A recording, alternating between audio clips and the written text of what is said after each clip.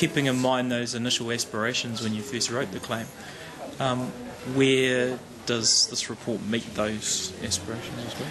Well, I always say that you can read a tribunal claim as either a glass half full or a glass half empty, and that's the case with this. I have a number of disappointments really.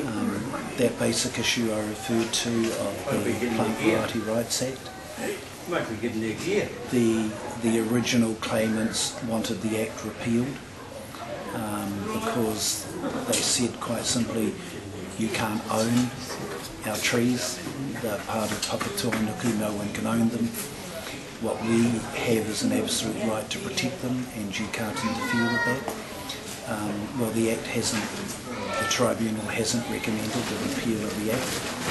Instead, all it's offered or suggested is that there might be a Māori advisory committee to the office that actually grants the Plant Variety Rights Act, and experience teaches our people what happens with our advisory committees. They give advice and it tends to be ignored.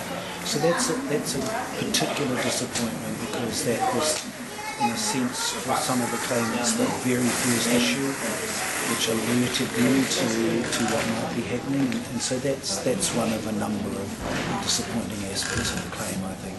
I don't think it would have been difficult for the tribunal to recommend that the Act be repealed and that perhaps a working group be established to look at a different regime. Are there any others? Well, there are a number. The other major one, I think, is that the tribunal report is very clear that iwi and hapu have a right to be kaitiaki of our taonga. But then they say that there are a number of taonga, like products of genetic modification or whatever, that we can be kaitiaki of, but we can't own. Kaitiaki tanga is actually a part of rangatiratanga, and you can't be kaitiaki unless you have the ultimate authority to define what happens to those things you wish to be kaitiaki for.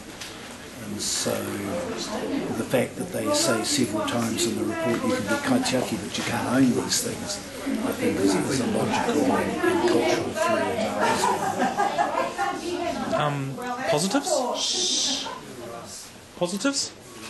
Well, the greatest pleasure I get is that after all this time there at least is something. I'm saddened that so many of the original claimants aren't here. There's only 5 Sana left.